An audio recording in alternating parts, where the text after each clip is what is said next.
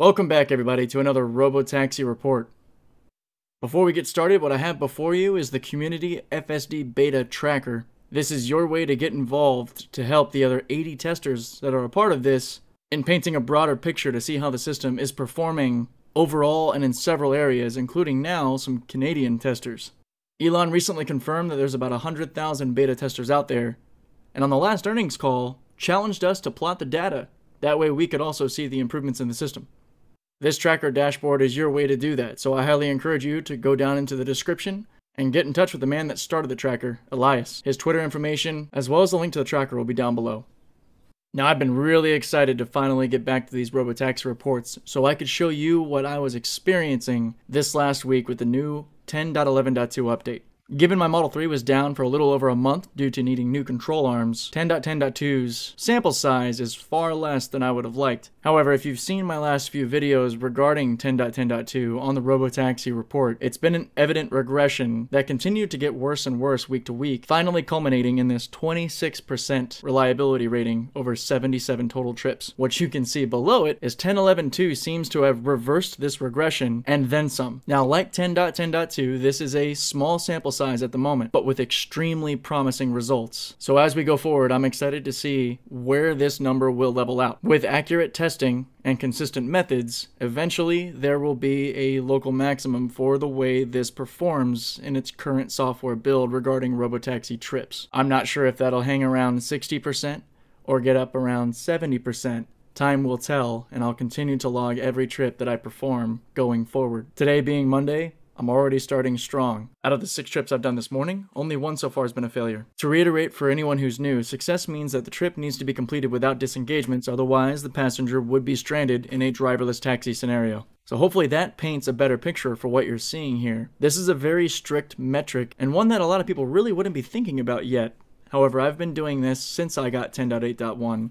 As you can see with the very large 328 trip sample size. That was impressive on its own, being 50% reliable at its current state, and now seeing that performance tick up in the proper direction, or the more desired direction, should be something that everyone should get a lot more excited about. Now, of course, there are a lot of variables, and I am one person. However, I am doing a lot of testing and recording a lot of information to bring you this data.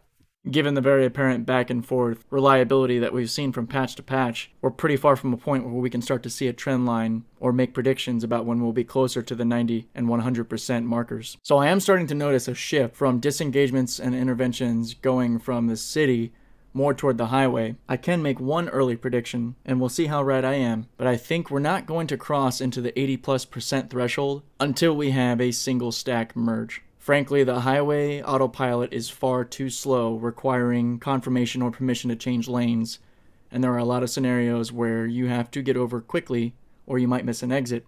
In a customer scenario, that is valuable time for the customer, and I need to either take over or reroute, and in those 2 choices, I'm going to take over because the customer needs to get to their drop-off. Once we have a full stack merge, and the highway can be as quick and decisive as the city streets beta, that is when I think we can finally get over 80%, maybe even 90, 100%, but I don't think we'll pass 80% until we have that stack merge. But we'll see. I'm going to continue to collect this data, and we'll get to see how close or far off I am from my predictions. With the notable improvements in 10.11.2, this next part is largely arbitrary based on my experience. I want to be very clear there. But this build got me thinking about the difference in each build's finesse, decision making, and execution. If you can think back to your experience with 10.8.1 when it came to making maneuvers like lane changes or getting into a turn lane like a double left or double right, more often than not the car would jump into those lanes rather aggressively, exposing myself and my passengers to quite a bit of G-force with rather abrupt maneuvers and abrupt braking. But its decision-making and execution was pretty decent, and I think that was reflected in the 50% reliability on RoboTaxi trips. Now, as we moved into 10.10.2, I noticed an improved finesse right off the bat. The car was no longer throwing me into turns or turn lanes or exits or lane changes with an unnecessary aggression. You could tell that it was a lot smoother, at least in my experience. Let me know in the comments if you have shared those experiences or if it's been different for you. But where I saw the massive drop in reliability was very evident in its decision-making capability or loss of decision-making and then executing on those decisions. More often than not, before a turn, the car would make a lane change into the incorrect lane or farther away from a turn, which would lead to either missing the turn or making the trip unnecessarily longer by having to reroute. And again, in those cases, I just take over. Customer's time's important. In this last week with the 10.11.2 update, I noticed the finesse stayed, but we got the decision-making and execution back with some improvement according to what I have captured in my drives throughout the week. Now, again, arbitrary, but I wanted to put these numbers to reflect my experience and my opinion of where this is going. And the 7 out of 10 also for me represents kind of an upper limit of what I think 10.11.2 will be able to do. Because while I am praising it for some massive improvements, it is far from perfect. Certain areas are still giving it a very hard time. Downtown San Diego is still a no-go. And earlier this week, Escondido, up northeast of me, about 45 minutes away, it was almost impossible to get a successful trip out of that city. I am not sure why. I don't know if there's a lacking of persistent memory, or if it's just I haven't driven up there myself enough, which may be more of the same in that category, or if it was just a bad day. It was clear weather, traffic wasn't too bad, but it had a very difficult time in that area. It does quite well in Vista, San Marcos, Oceanside, Carlsbad, and Main San Diego. Moving forward, we're going to take a look at city versus highway disengagements with the line graph I've been building on since 10.8.1. And here I have it segmented out in a way that is a little bit easier to visually understand.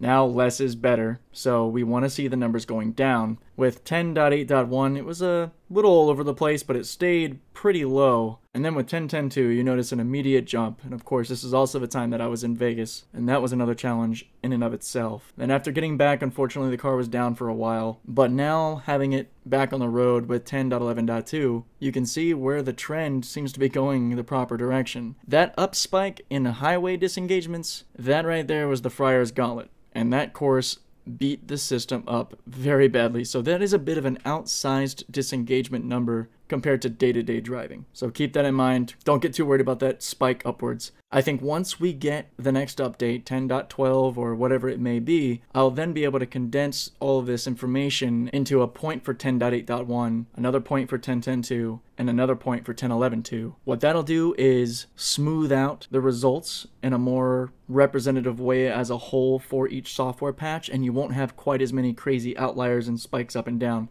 It'll be a little bit more intuitive. But until then, this is the best way that I can represent the data with regard to city versus highway disengagements. Next, we'll take a peek at disengagements versus interventions, looking at the different software stacks, and try to ignore the weird zero intervention portion. As I had returned from Vegas, I pretty much did that one road trip back along the highway, and truly, no interventions. I mean, there wasn't a whole lot going on, just a straight shot. And then the car was effectively parked for a month and a half. So that fourth intervention block that isn't really there, that just try to block that out as a irrelevant outlier. What we can notice here is that as disengagements seem to be going up to 10.10.2, it's a pretty dramatic drop with 10.11.2, both in disengagements and interventions. Curious to see how that trend continues to go forward. As we get close to wrapping it up, or take a look at the causation donut here, I have made a few changes to try to better describe what's going on here. Set of navigations, I've put down maps, so it's actually specifically talking about where the system is failing due to improper map issues or an actual navigation issue on the map. And I've differentiated that from system limit, which I'll get to in just a second. Unsafe, to recap, is basically any unsafe maneuver, going through corners a little too fast, maybe getting too close to a curb, getting a little too close to another car. Not quite a critical scenario, but something that is still not exactly the safest thing that it can do.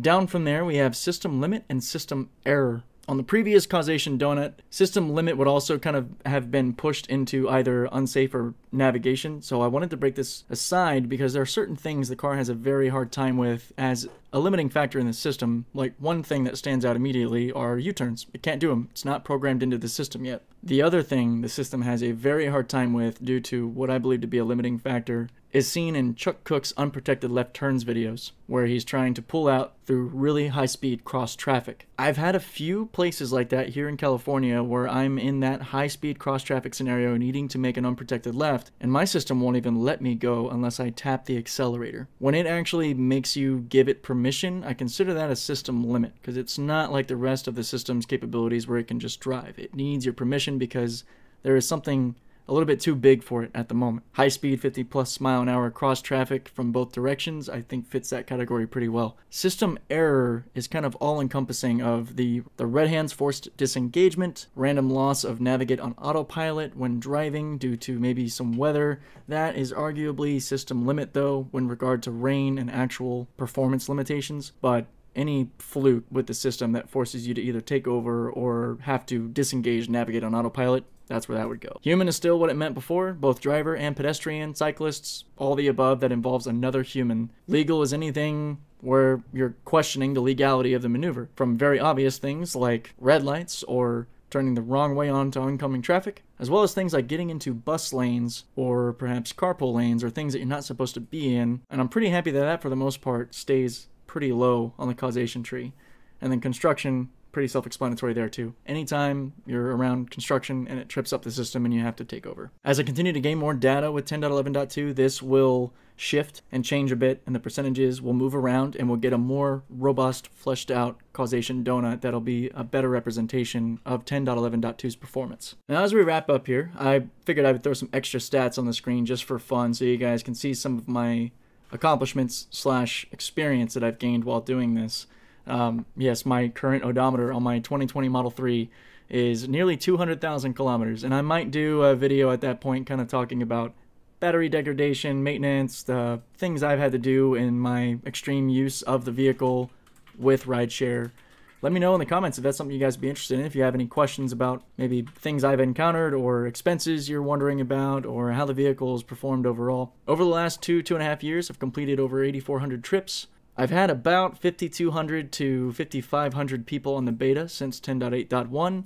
That number kind of fluctuates because throughout the day, some trips I have 2, 3, 4 people. So this is a best approximation with a rather modest or sandbagged formula to get to this number. So it could be quite a bit more than this, but I figure 5,200 is a good, honest, modest guesstimation. Total City Streets beta usage. This is my actual time on beta, so not the public or NOA code, not manually driving. That 10,439 kilometers is specifically beta is engaged, and that 291 hours is the same thing. That is all of my recorded time in that 10,439 kilometers. You can think of it kind of like gaming or flight hours for anyone who's a pilot. That is my operational time versus just time I've been in the car. I have the numbers for manual and public time as well, but I didn't see the need to put that much information on the screen. If you're curious, let me know. I can tell you in the comments. And if you've seen my older RoboTaxi videos, the last two really aren't that surprising, but it might surprise some new viewers. I am manually driving the car closer now to about 1% of the time. Cumulative total is a little bit harder to reflect that just because the earlier builds of the beta had me driving a lot more because it wasn't as good.